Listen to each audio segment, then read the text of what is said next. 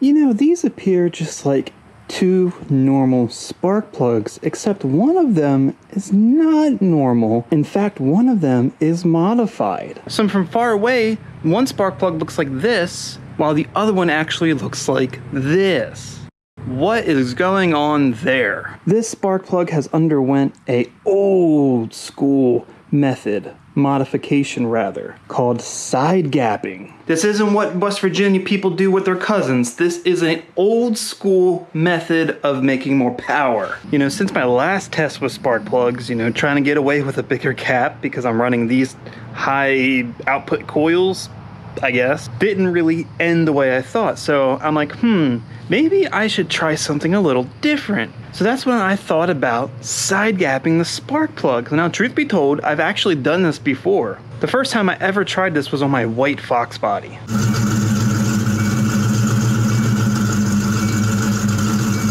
The sound you heard of that small cam 302 was idling with side gap spark plugs. So I have, you know, I have done it in the past, and I actually did notice a difference on that vehicle. It wasn't extraordinary, but it was noticeable. But I never thought to do it on a turbocharged car, since my last test proved that this particular engine, and well, any boosted engine, is very particular about how big of a gap you run. And well, when you knock off half of the you know, ground strap, you think, well, then you reduce your surface area for the spark to arc to, and this can create basically a huge problem with spark blowout. But doing some research, people do this on boosted cars, and really it's still a preferred method in a lot of racing applications because of the benefits to doing so. So that's when I thought, maybe I need to give it a shot. So I have all of these side gaps, and I've already done the runs with these plugs before I modified them. And I did that because these are the two-step colder cell plugs, and I've had some interesting results in the past with these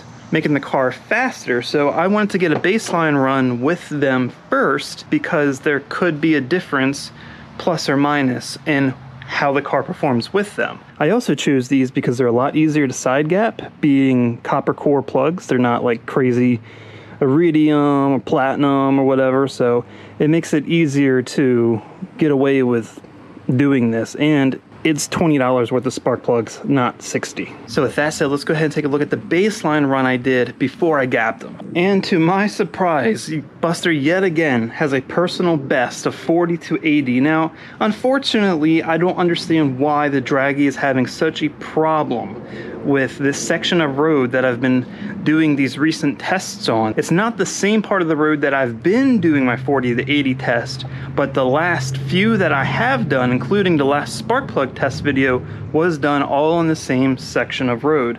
So I don't understand why there is so much discrepancy between the runs in terms of the slope, but it is the same part of the road. Because of the slope being too negative, it shows as an invalid run, which I'm not even going to listen to that because it's definitely not right. Even the DA and temperature was very similar to the last personal best I got of 4.08 seconds, and this was a 4-second flat 40 to 80 with a total distance covered of 362.61 feet. So yeah, Buster was covering some distance. These spark plugs just out of the box seem to do a little bit better than the rutheniums. That's why I did what I did. Now I wonder how these will do after they've been modified. So with that out of the way, I'm gonna go ahead, pop them in the car. I'm gonna make sure the car is all nice and cool like I have been doing between all of my runs to keep everything as consistent as possible. And then I'm going out and I'm doing another draggy run. So give me a second and we'll be out on the road. All right, so I'm in Buster now. I'm about to head out and do this run. I'm just really concerned that Buster's not gonna like it and it's just gonna misfire and completely ruin the whole video. And truth be told, I gapped them down a little bit more than they were. Remember, they were like 28,000, so I gapped them down a little bit more.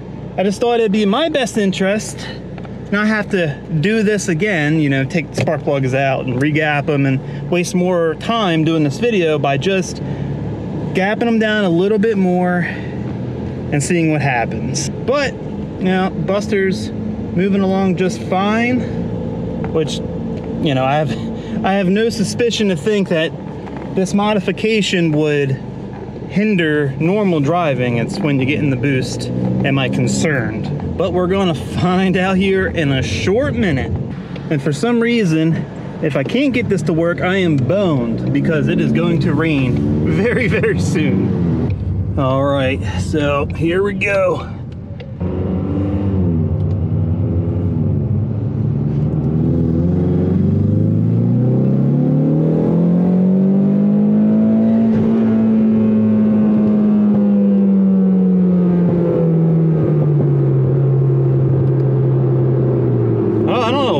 There, but it just locked me out. Oh no, and because it did that, it never recorded the pull. Oh my goodness. Well, I just quickly turned around and redid the pull. I just hope the car didn't have too much heat in it by that point.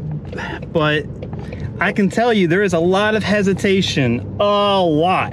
It felt a little bit stronger at one point, but overall this didn't feel as good as just the way the spark plugs were before I side gapped them. So I guess there's only one way to tell, and that's to check the draggy.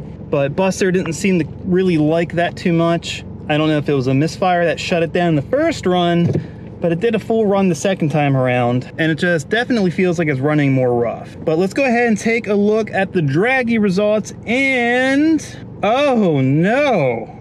Wow, that is actually the slowest 40 to 80 that this car has done since I started tuning it, pretty much. I mean, the last few 40 to 80s I did were all in the low 4s. This is almost 4.5. And you can see what I was talking about, those momentary spikes right there in the beginning of the run. It felt pretty good, and then it just trailed off. So that's a bit discouraging. Is it possible I need to gap them down even further for the turbocharge application? Yes, it's very possible. First time I've ever done it on, you know, a vehicle like this. And this engine, as I stated earlier, is very particular about spark plug gap. So maybe if I gap them down even further, maybe the 20 thousandths or less, I don't know, this would work a hell of a lot better. But I'm telling you, Buster hates these plugs as they are. The Acel plugs, not modified, were the fastest. Then second to that were the ruthenium plugs, gapped at 28 thousandths, were the second fastest. I mean, we're splitting hairs between the two. The car was noticeably, from the seat of the pants, slower, and almost a half-second slower. That's really tough data to not ignore. So it's possible I did something wrong.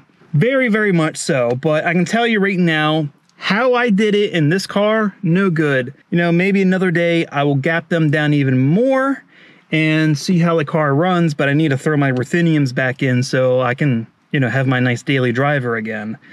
So yeah, that sucks. But it is what it is. I go through all the trouble to make these videos to find out, because my previous experience with side gapping spark plugs was actually pretty good.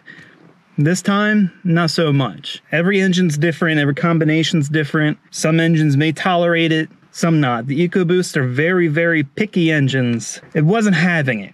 And until I try to retest this with extremely tighter gaps, side gapping spark plugs for this car was a waste. It definitely decreased power and made the car slower. Anywho, let me know what you think. Put your thoughts in the comments. Otherwise, it's going to wrap it up here for the video. If you like the video, please give it a thumbs up. Share it with everyone you know. If you want to see more content like this and you haven't already, go ahead and subscribe to the channel. Keep a lookout for the next Karz Kreated video.